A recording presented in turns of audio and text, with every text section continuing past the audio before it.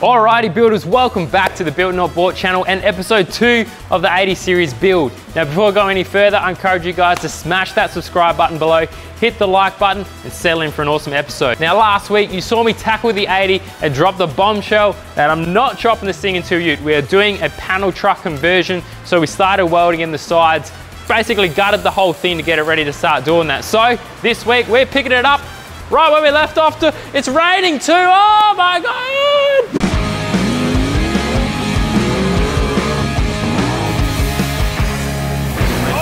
God. Oh, yeah. That was crazy.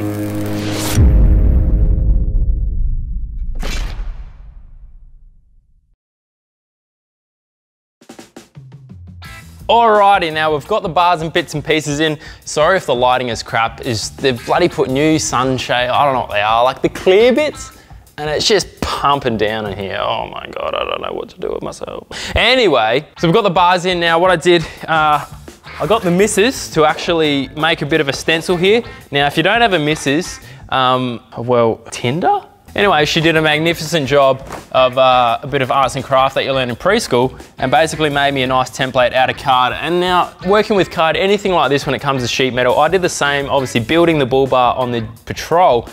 It's so much easier to cut cardboard with a pair of scissors than a piece of steel, because steel, you can't use scissors, it's a pain in the butt. So once you get this pretty nice, I got that nice and close, kind of hand drawn now. The lines weren't amazing, but I did end up heading around to a mate's shop and used his guillotine brake press and got the lines a lot straighter. And here we go with a piece of 1.6 mil steel. Now what I've done is just checked it. A couple of little notches had to come out, but it's looking pretty flush. So the plan now is to basically tack on that bottom end. And as we work the tacks up the side, you can actually pull the top down. And then once you get to the top, it should give that nice curve. Now there's a bit of tension in there, but once you start welding and that and getting those tacks in the top, it should hold its shape and then we'll be looking pretty nice and it should follow that curve there of the original body.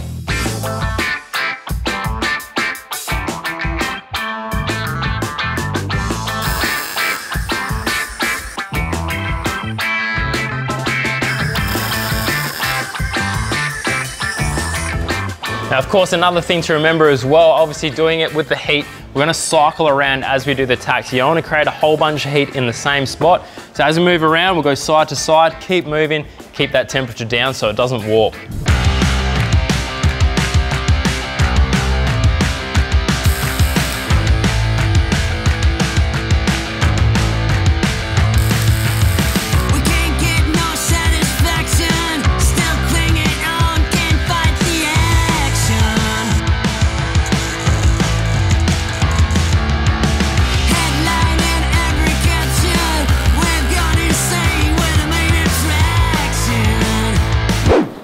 Dumbags! Dumbags, baby! So some people might believe that I actually build my cars. It's a complete lie, I just have me minions do it for me. We changed tactic. I originally was just gonna leave some tacks and fill it with bog, but I'm thinking once I grind it back flush, it's gonna weaken each weld and it could possibly peel back. So we've gone for a bit more of a welding method and just running each tack higher and higher each time to essentially do a full weld each side. It's a slow process. So Mac's got more patience than me. But that should help keep it a bit stronger and fill the gap, less bog, which is great. So that's what we're doing at the moment.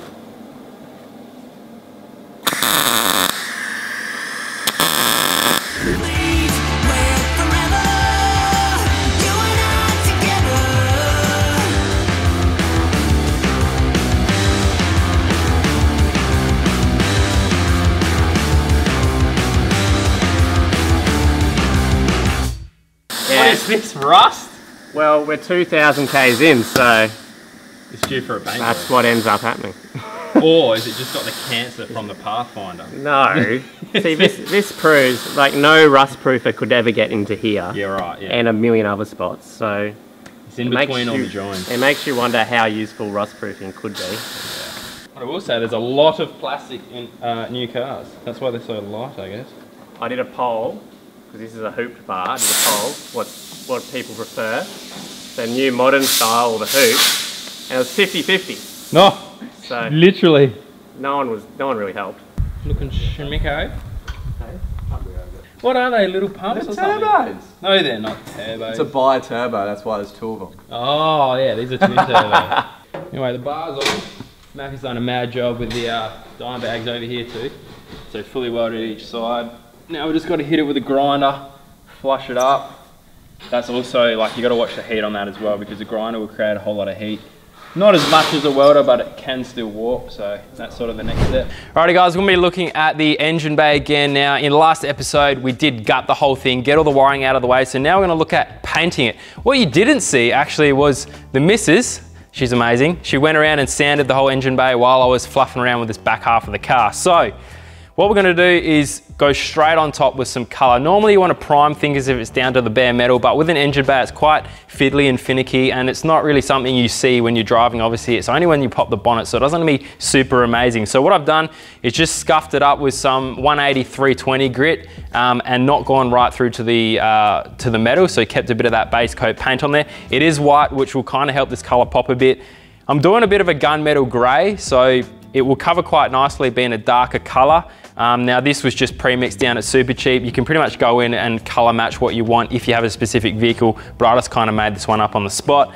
And then once we've done that, a few coats, maybe 2 or 3 coats of the color, and then we'll finish it off with just some of their acrylic clear coat. Now that just goes in with their thinners, but both of these use sort of 50-50. I think it's 1 part for the clear and 1.5 parts thinners for that mix there. And then once you do a full coat of clear, that's the finished product. And that's all we're gonna need in the engine bay, and that'll keep it, just take the eye off the crappy sort of white that was in there and make it look schmick with this new motor in there. So let's get into it. You guys have seen plenty of me painting on this channel. You know what it's all about. Let's get into it.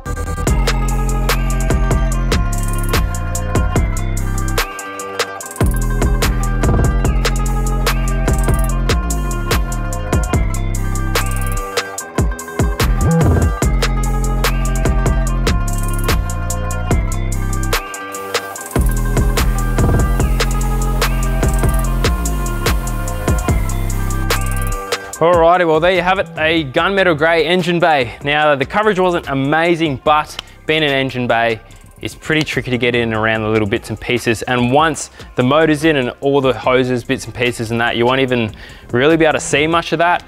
So it's really just to take the eye off it and make it match the rest of the car once that's done. So pretty stoked with the result. Now we can move on to the next bit.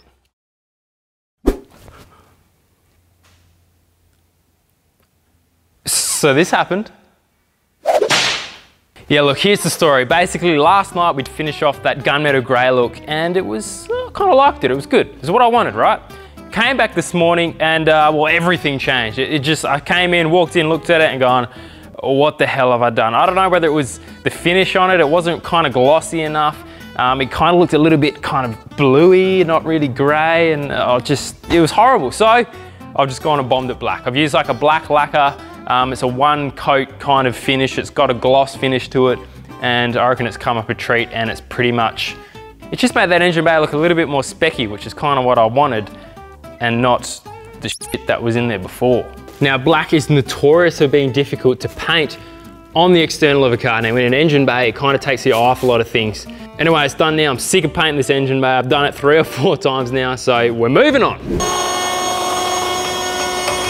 Okay, thanks to Macca for doing the welding around these panels. Now we're getting very close to the finishing end of this panel truck. Now I've just put a ruler across here, and mostly down here is a low spot, which is good, so I can fill it with the fiberglass and bog to get it looking smooth. But right near the bottom and top, there was a little bit I had to take off with the grinder on the original panel to try and get that level right. But it's looking pretty good now. I'm happy with it, so I'm going to throw a coat of that body filler on, sand it back, and then we can start seeing where the high and low spots are. Throw some primer on and see if it looks like half decent paint job.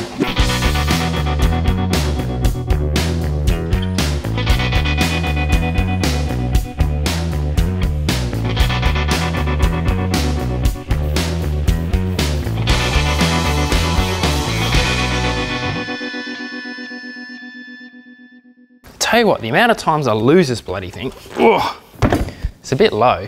Anyway, hello guys and welcome to this week's tech tip. Now, it's a pretty basic one today, but you know, it blows me away with how many people don't know how to do this. I was at a 4-wheel drive show last year, or year before last, and ran a little competition on stage about who could repair a puncture the quickest, and the amount of people who didn't know what the hell they were bloody doing was quite satisfying, I'm not gonna lie, but no good. If you're out in the bush and you didn't know how to change a flat tyre, obviously this isn't a 4-wheel-drive tyre, but I came up with the idea to do this tech tip because my trailer went out to use it and it had a bloody flat tyre and there's a screw straight in the guts of it. So we'll come down here and have a look-see and I'll walk you through it. Alrighty, so generally you'll get a little kit like this. This one's super old, I've had it for years, but most puncture repair kits for on the road look like this.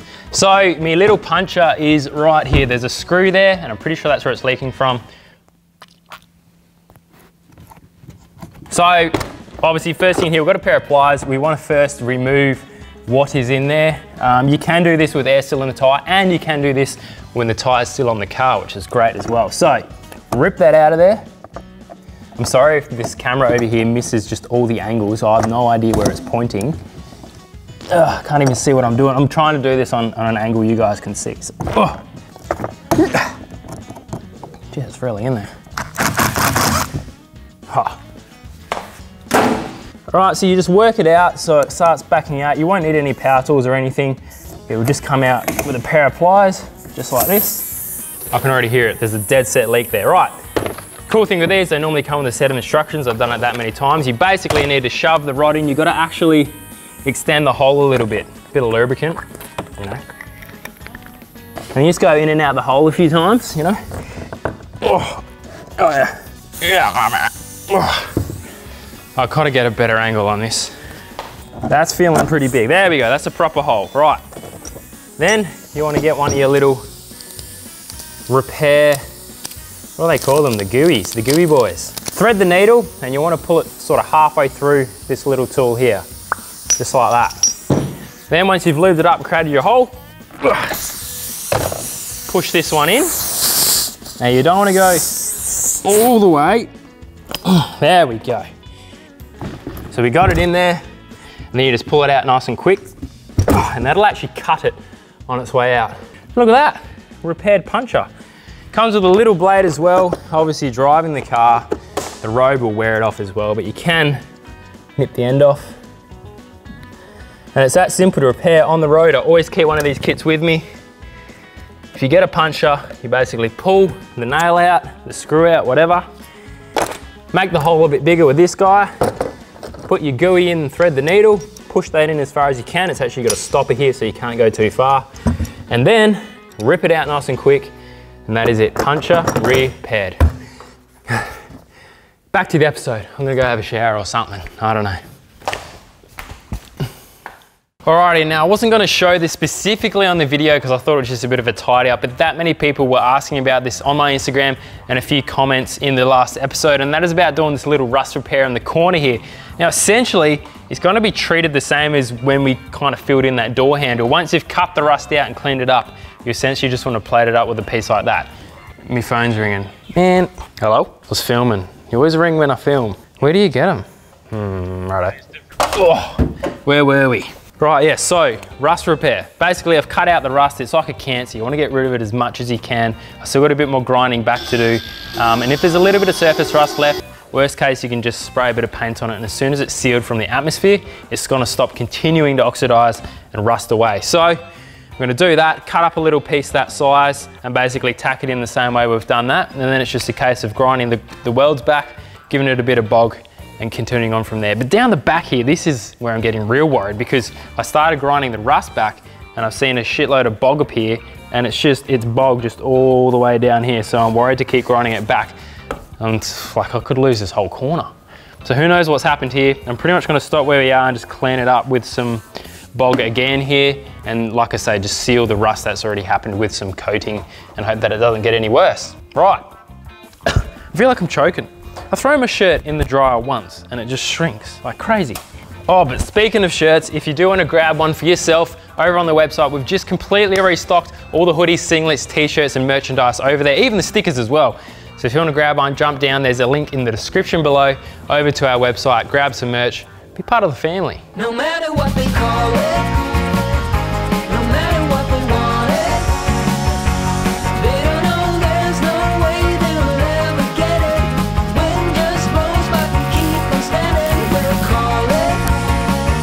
Whatever